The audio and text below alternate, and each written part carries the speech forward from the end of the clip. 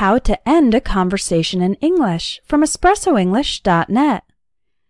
Sometimes you're in the middle of a conversation, but you want or need to get out of it. How can you end the conversation without being rude or awkward?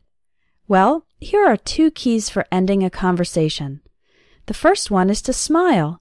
Be friendly when ending the conversation, so the other person knows you enjoyed the conversation and doesn't think you're ending the conversation because you're annoyed or because you don't like the person.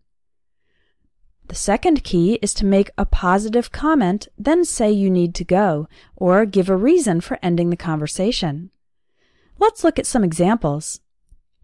Hey, it was nice talking to you, but I've got to run. Okay, no problem. Have a good one. You too. Bye. You can see that there's a positive comment, it was nice talking to you, and then the phrase, I've got to run. That means I need to go. So I give a positive comment and then say that I need to leave. Here's another example of an informal way to end a conversation. Well, I'd love to keep chatting, but I have to head out. My yoga class starts in an hour. Oh, enjoy your class. Thanks. See you later. Again, we've got a positive comment, I'd love to keep chatting, but then a reason for leaving, I need to go to yoga class. Here's one more. Thanks for the book recommendations. I'll definitely have to check them out. Anyway, I actually need to go pick up my kids from school. All right, take care. Notice how all 3 conversations use a transitional word like hey, well, or anyway to introduce the end of the conversation.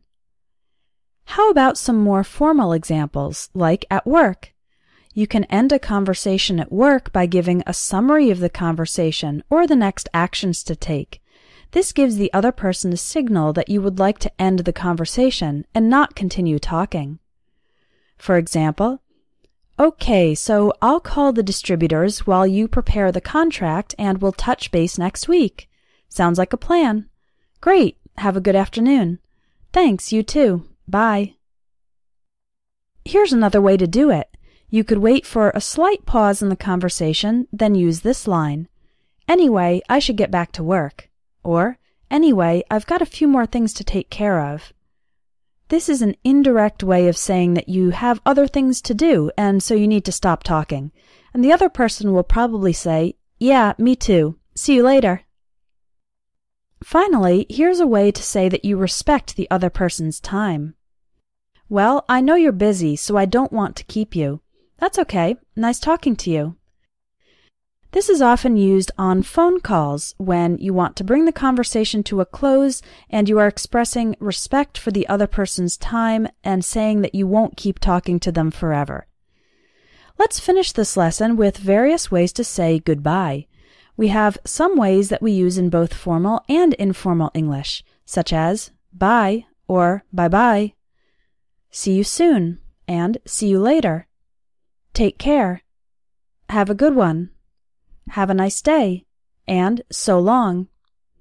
And among friends and in casual conversations, we have some informal ways to say goodbye, like take it easy, catch you later, or simply later, I'm off, or I'm out, and finally, peace or peace out.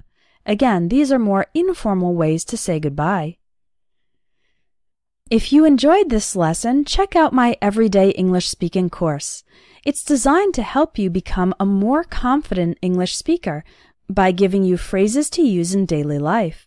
Click on the link in the video to find out more about the Everyday English Speaking course and to register.